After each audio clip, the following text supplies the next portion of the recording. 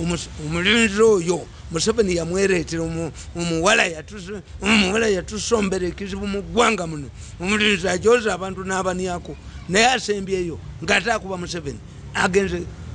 agenze ate kuwagira muntu mulala famire agivuddemu akati okitegeera wuli ekyegamba kati omukazi bw'ategeera kisaaki nti mumuwadde opportunity n'aleeta minorities report abalamuzi buli omu awamu neeki kyagenda okusoma omusango gwa 26 bano jjajja obusaiti yayogera kati kisaaki etamukkiriza tukusoma ki kubanga izanamaca the chief justice how do you learn it Mengo the chief justice was anamaca nze yali mukwano gwange nnyo nga secretary wa land board yampa ku ttaka twe tumanyiganye wunyedolo tumanyiganye nnyo emyaka ngaaga basatu namulaba nga ize simple lawyer najja nga alina omusajja gwakikidde bamuyitaani opika opoka bamuwandiseko nti yatta abantu mwesinayo fe simple judge simple lawyer namulaba dda kakati you see era yasooka ku negotiatinga ne government n'abayeekera ne balyoka bamuwa obwamesa international relations era bwatambula bwati bamuyira butto I know him yes there was an incident in his house mu residence bamuyira butto kakati ye kye yakola bw'alemezaayo omusango balwana nabo tabakola ki luno talwa pirawo ennyama erwana na muceere bali ne bagamba kisaaki kisaaki ayina gurayi nti yalibadde chief justice kuba yamusinga mu bubonero afuna opportunity ono akomye alemeramu musango kisaaki tiakalubaka ono mu kifo kyokuleka kisaaki n'asoma jaji yamulemesa kubanga whatever kisaaki was going to see ng'abantu babikolaki babiraba so nga kisaaki bwe yalisomye judgment ye baali kuzaaba amawulire ne bitafuluma fe abalina akiri tokwata kisaaki naye gwe kolaki tebifuluma kati gwe tokiraba nti muhoozi byakola tebifuluma mawulire naye nga baali bamukuba nga bamwonoona they control the media enemies bamukozi bakolaki nti njogerako bukedi ya meeting nze njiina teri ajogerako era bayinza okugenda kuki mugiremese ngenda jukuba nakubyeko omu kati nkya nina kati waliwo akatambi ku Sunday benesi buli yeyayogeramu eyo meeting ebukedeya bonna bagenda bawulira ku social media buli omu ogenda kukata biri spread ne bwonzita so therefore yatumalize mubajje kigwerawo ekyo mubajje ayagala Museveni asasule ye plan eriwo naye mu kyembagamba kiri bwekiti nti obusiraamu buli luddawa abasiraamu muli luddawa kubanga mubajje ekibuzo no kikulu nnyo kyenkubuuza nti bakamuga tebakyali vibrant nga luli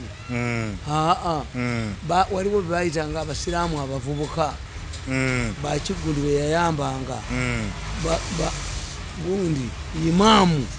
let me give you examples abasiraamu tebazanyirwako bagamba tibakristians basala ebisolo bakiteeka ne mu constitution abalokole basala ebisolo olaba omusajja eyava mu busiraamu n'afuuka sinayipasta ngasigaza erinnya lyamu tebamuyira asiri yali obusiraamu obuzanyirako Rushidi yawandiika ekitabo Sonic Verses omusajja namuteekako $1,000,000 Iran nemuteekako $1,000,000 omusajja naga nti mumuleese ntono nti Jibuliru yaleetera ani mu kifo kyokuleeta ali information yejiwa Muhammad bamunoonya that is Islam Islam tezanyirwako it defends itself and Christianity kakati kambabuuli examples nti kasoba ng'olina omukazi ku mizigo gw'oyagala okukwana n'oba ng'omukutte mu kiwato mwekisinga ogenda okulaba nga bbaawo akomyewo n'atanyega oyo asamba oyo malaaya bbaawo ategedde nti ezaale nti ziyingidde any person would react if it was a real selling of Kampala mosque n'abalibiya baali guyingiddemu tekiriyo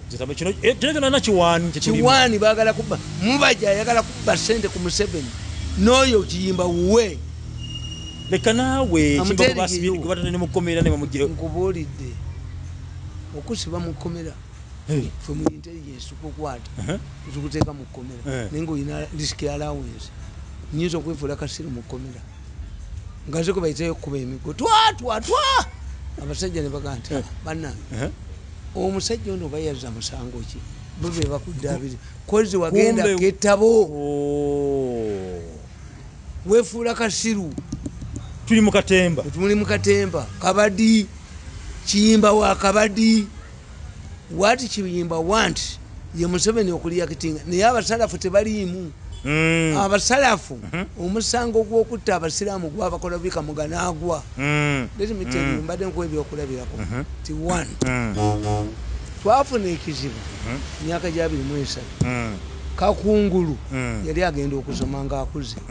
mutabani waani wa ennyino limva mu mutwe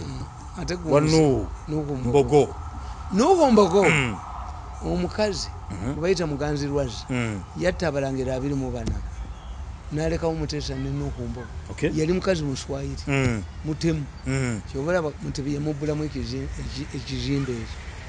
yalekawo abalangira aba babiri ne Nuhu Mbogo yali agenda mutta mutabani waafuga eki kabaka Muteesa n'amugamba nti bw'osuula Mbogo yakola bw'ati envubu bwe tuba tugenda ogitta tuteekawo amalagala ntukola amafumu bwe kati envubu omugifubutula negwa mu kinywa n'egyokulya amalagala gemutaddewo amafumu ge gagitta ate envubu mugitema omuliro guli wali kati Muganzirwazi yatta abalangira 24 mu Buganda ne musigalamu abalangira abo babiri Nuhu Mbogo n'ani ne Muteesa yali atta Nuhu Mbogo Muteesa n'amugamba n'azannya n'ani wata Nuhu Mbogo nga nange nesula mu kinywa namuleka kakati abanubbi ne baagala okuwamba obwakabaka bwa Buganda bateekeko nga bawagirwa sultani we Zanzibar abanubbi ne beeropa mu Buganda era nabagamba nti kye bayita mu Linnyabigo mumanyiiyo kulwekawempe bayitayo Kirinnyabigo mpulirayo Muteesa kabaka yakwata akasajja kampi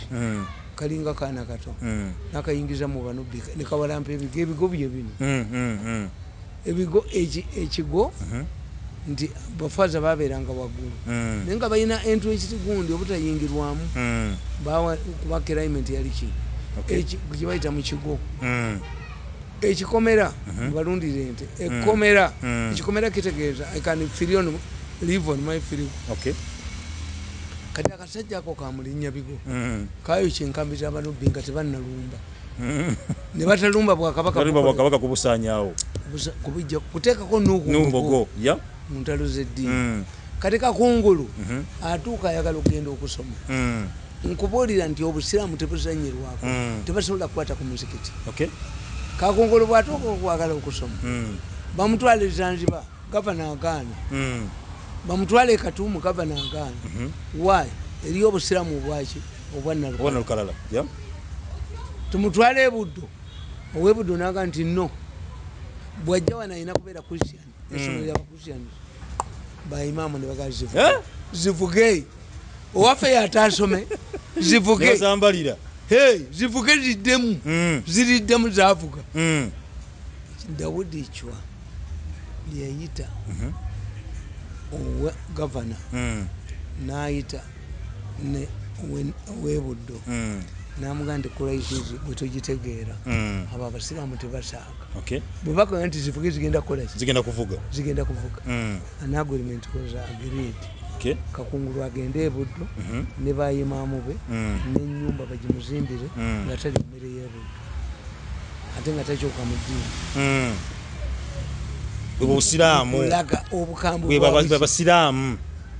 obukambwe bwaki bw'abasiraamu kakati mukimutamanyi Obote bwategeera nti abasiraamu bakambwe naddira muganda waddeko nekyono yingiza obusiraamu kali kagenderere kati ebibiina ebyaliwo simanyi ku ekya Ssekimwanyi okimanyi Ssekimwanyi bwe yabanga asala nga asalya kalenda ennaku 3 ye nga tasibukira ku mwezi nga waliwo bukoto nateeti eyabakamulegeya kakati nga waliwo gundi community eyakakungulu yeyayamba Amini okujja mu buyinza kakati bano nekyoni bwamala okuyingira obusiraamu bakamulegeya ne bavaayo nti eddiini y'obusiraamu erina kulemberwa mu ivu si tradition bagijja ewaani ewakakungulu kakungulu obote yamusiba nga bakamulegeya ba UPC kitabu wakamulegeya Lutale bamwokera mu nyumba bamutta bubi bamuteregeyo kakati Amini bwajja bakola namu wali ogiwuliddeko namu kyali kitegeeza twagala omusiraamu omuyivu abakatoliki balina amasomero obote yabateeka mu sente abannaamu olwa muganda waani nikyoni aze kusanyawo ki aze okusanyawo kakungulu kakungulu yakulemberanga Amini was arrested obote yamukwata kakati Amini bwajja fetukugamba mu byobufuzi a person you have cropped up destroys you Machiveri yakugamba ti omuntu yenna gweyambye okujja mu buyinza is only Museveni mu history atasse banne ne buli muntu yenna gweyambye okujja mu buyinza alina okujjawo yes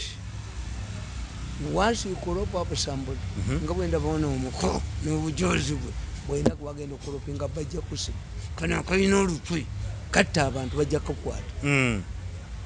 empisi yewanyu nekulondalonda. In fact, the Bukadia meeting is very important. Why? The Bukadia meeting demonstrates. Okaleva? Okaleva ke Bukadia. Okaleva? Okaleva? Okalina? Kanukanka amasi. Kanukange nagishi. Kabalina bonna. Kanukango mulambwe. Kanu ake Bukadia. Ke yasamuzanga obugolo. Ke yasamuzanga fix. Kano ke yasamusanga ke yasamusanga salompas kabunyanga kama kano kabunyanga kama kano ke kako bwenka kuba ensekankani Museveni nakakwata kengalo olaba abage you will see head is roll mugozi nakakwata kengalo kano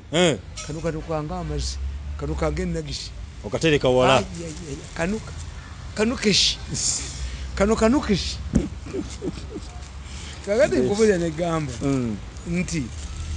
kakungulwa bajja mu 79 Amini yateeka Uganda Muslim Council kujjawo njabukana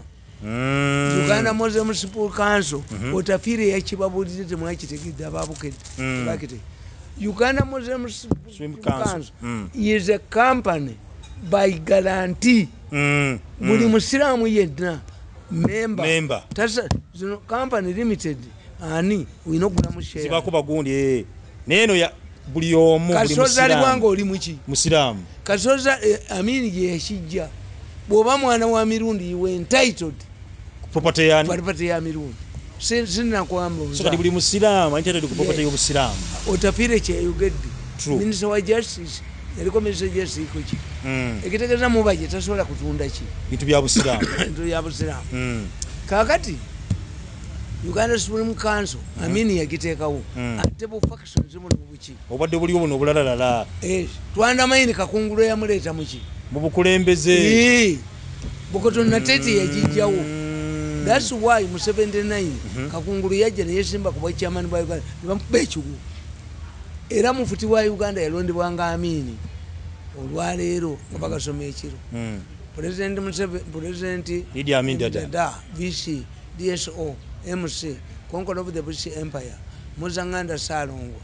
olwaleero alonze mufuti Sheikh Sulaiman Matovu okubeera kye mufuti wa Uganda nga papa teri awakanya Sulaiman Matovu ne Abdallah Zake Matovu bali bamufuti nga yabalonda he had united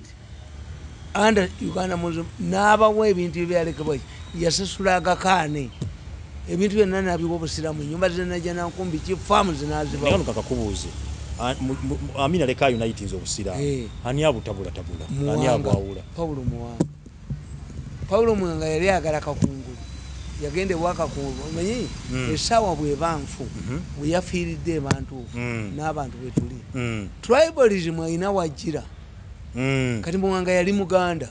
Mwanga ng'ayina ebintu bya history byamanyi yali agala kakungulu era Mwanga olwawamba power mu 79 yagende wakakungulu n'amugamba community enjizeewo kakungulu n'amugamba nti nedda mu Uganda Muslims Council tuli united saagala kuddamu basiraamu bateeka muki munjawukana era Kamulegeya ne Mwanga baali tebaagalana Mwanga Kamulegeya yamuvuma nti abantu bonna banjagala abasiraamu okujjako ki oboti yajja nga bateeka ku Kamulegeya ku ekifukaali Mwanga Kamulegeya yavuma Mwanga okujjako ono ow'Emaganjo Mwanga basangawo Yisa Lukwago bamutwala empale Ssegirinya Secretary General wa Uganda Muslims Council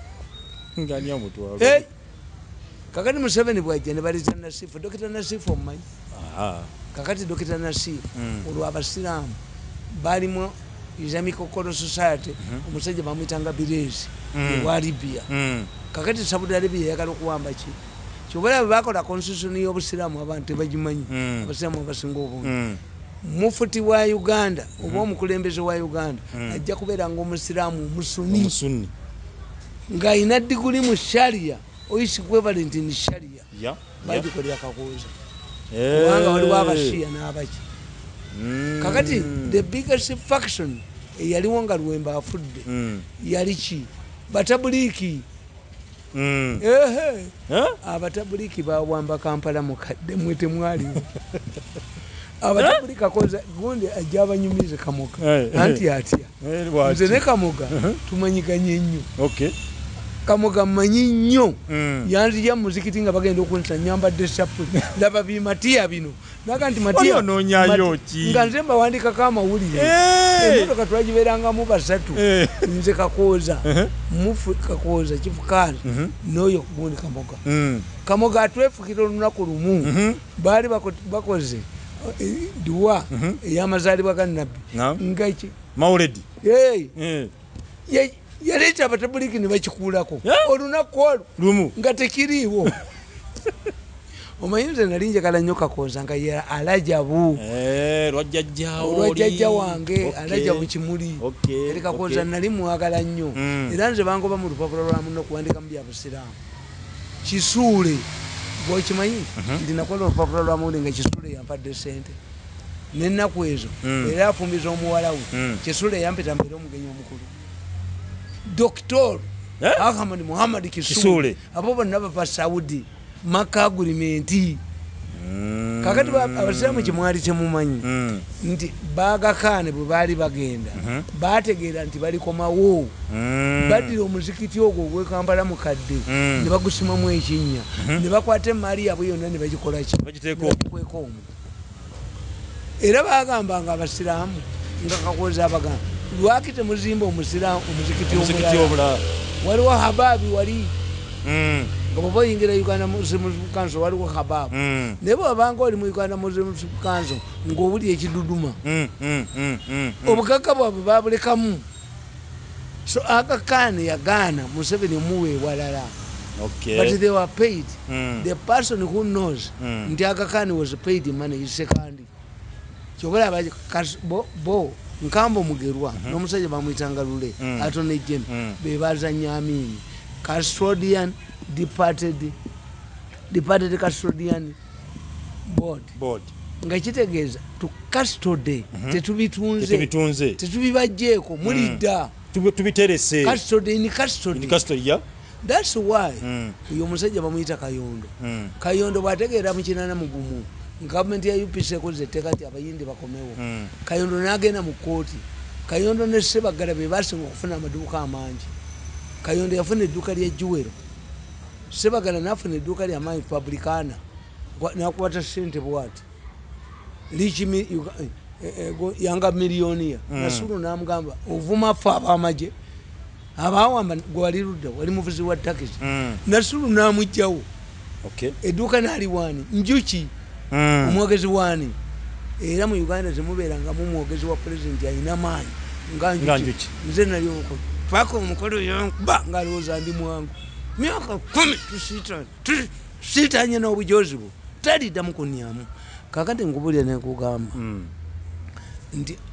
balya abagakaane balemeraki balemera Supreme Council kakati kakooza bamugamba zeeyoki ennyumba z'abasiramu najja nankumbirudde bakamulegera babitunda byali bingi nnyo ono mufuti si atunze enjawulo ya mufuti eriemu bali batundanga babbe ye mufuti abula akameiringani yafera mu 7 mubaje yafera mu 7 bali bakamulegera abasooka okutunda amayumba ganyajja nankumbibwa agampanga batundanga bo ne bagabana naye ono yakola ki ono yafera mu 7 era ojja musanga talina kyayina bali abamulimu abasitiero be bamubba naye aswadde nnyo noono wabakulisayo naye aswadde bw'ogoberera mubaje bonna bawagira etteeka ly'ebisiyaga mu busiyaga mulimu abasiyazi omusiyaga kakati omusiyaga ono omusajja wenna kasero obusiyazi abwagazaaki omusiyazi agula buutu ye yafungula buutu ye bwekuuma buutu yo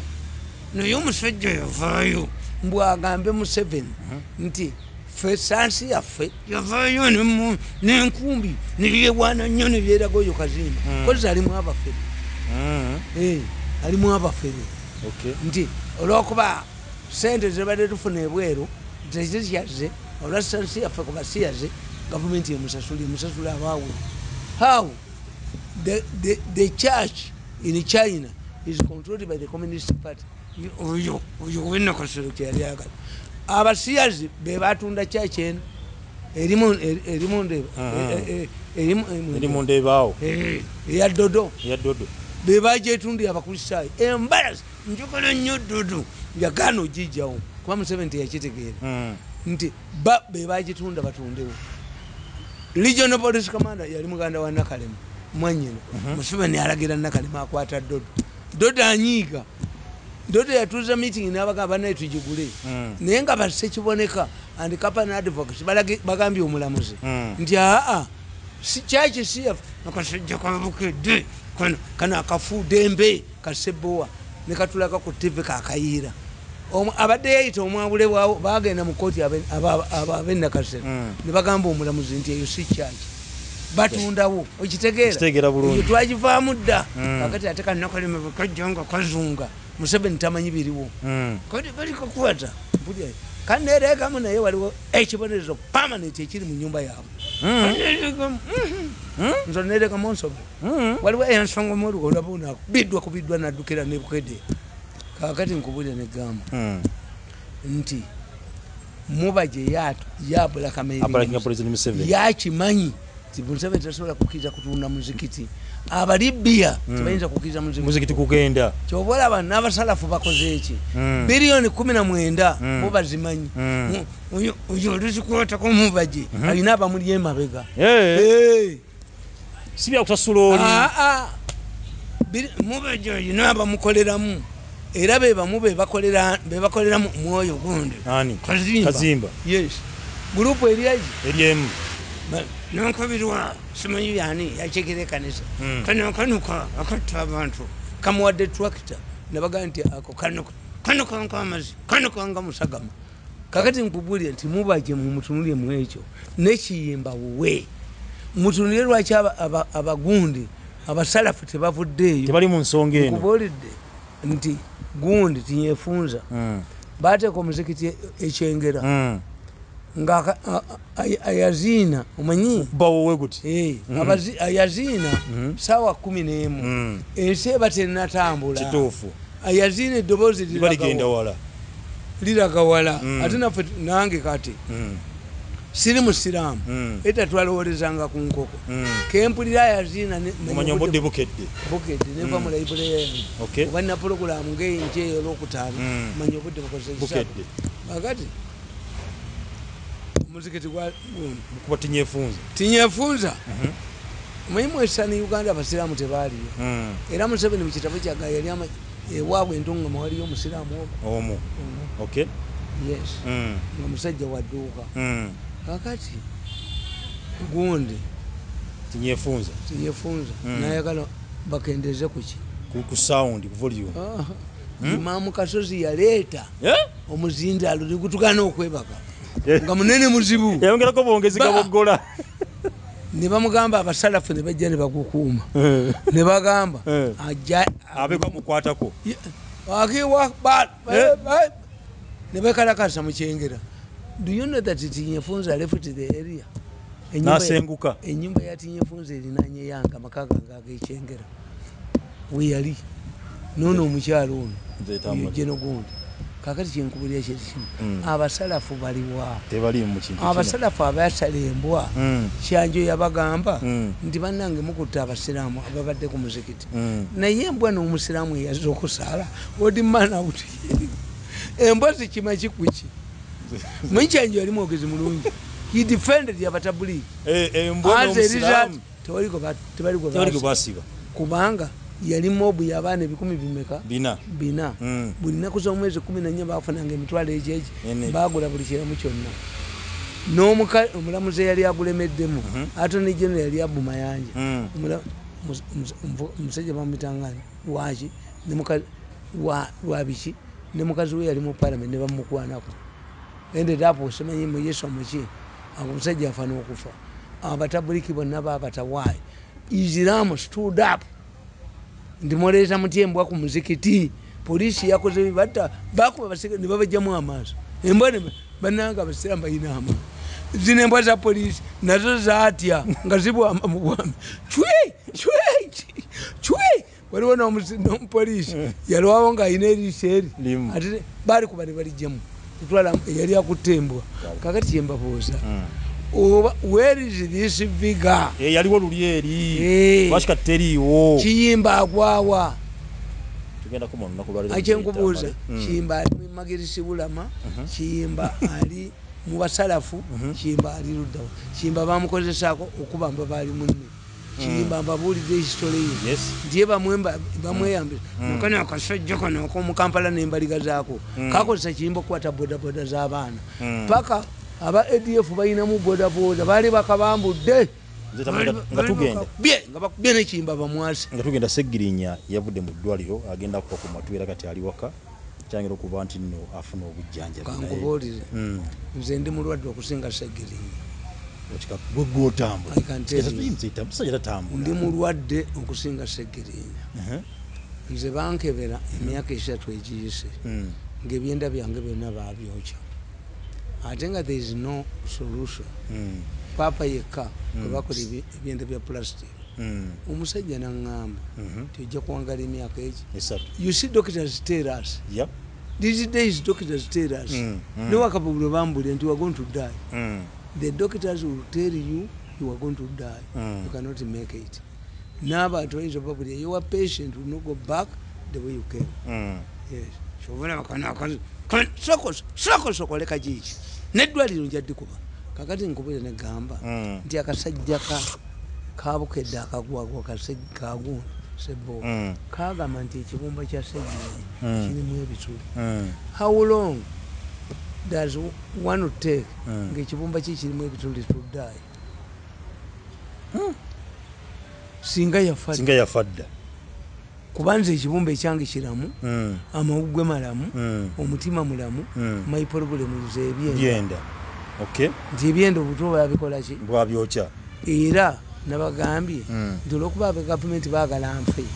nze tebayinza kumpa sente za bujjanjabi naye kamiliyoni bazikola ki ziriko sitiero nze si waliwo omukwano gwange nnyo namuweereza mesigi ti omwana eddagala omusajja mulala yazimpadde the government people want me dead